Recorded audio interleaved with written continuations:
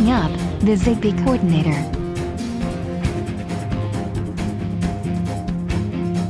Setting up the RFID module. Setting up the Keypad module.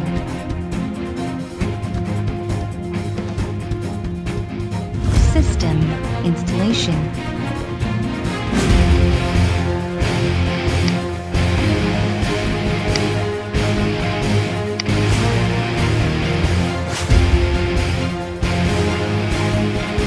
System is now operational. We are now wirelessly connected to the two modules on two separate locations. One, which is on the 3rd floor, and another one on the ground floor. The RFID module and the Keypad module. The user may now log in.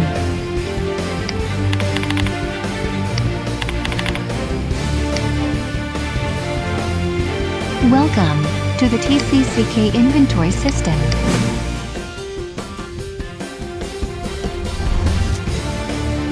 This is the process in adding new inventory.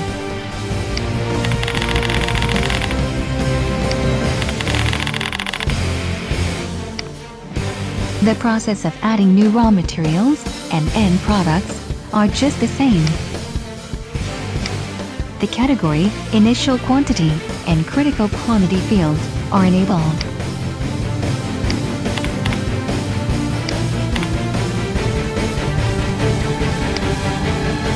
Adding complete.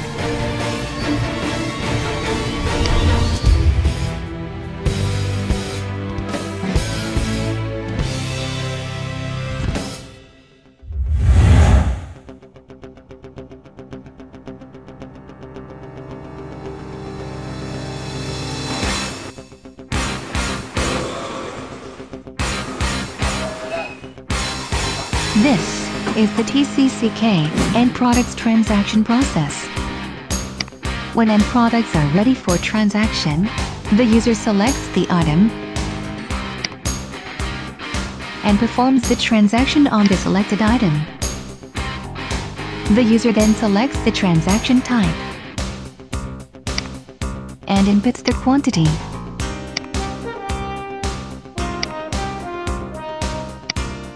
The transaction is now complete.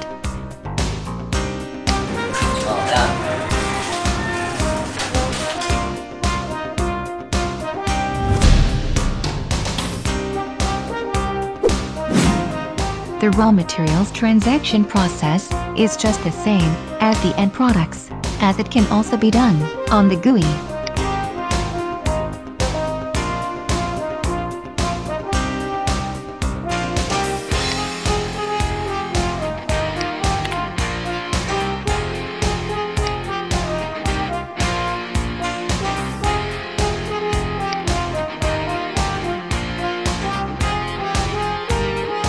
But the TCCK workers also need to have their raw material transactions recorded remotely. So, this is where the Keypad module comes in. The workers can perform an in or an out transaction. They just have to input the product code, quantity, and send. The software receives and displays the transaction performed, if successful. If errors occur, the workers are prompted. But if everything goes smoothly, the Keypad transaction is complete.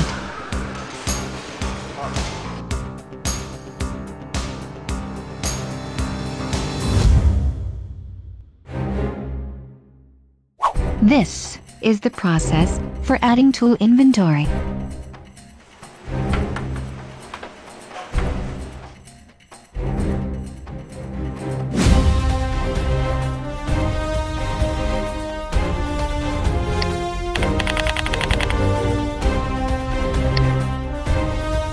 For tools, the category, initial quantity, and critical quantity fields are disabled. But the user can choose to tag tools.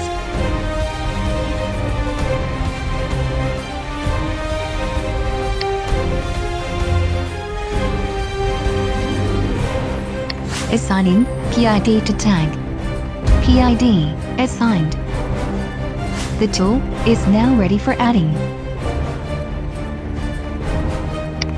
Adding successful.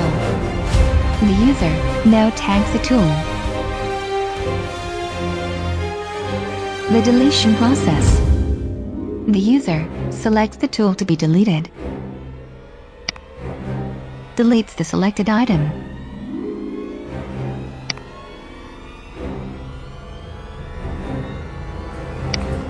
And removes the tag.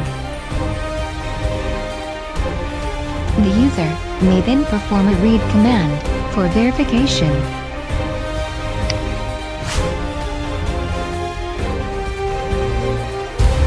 Since the deletion was successful, the tag is now recognized as expired.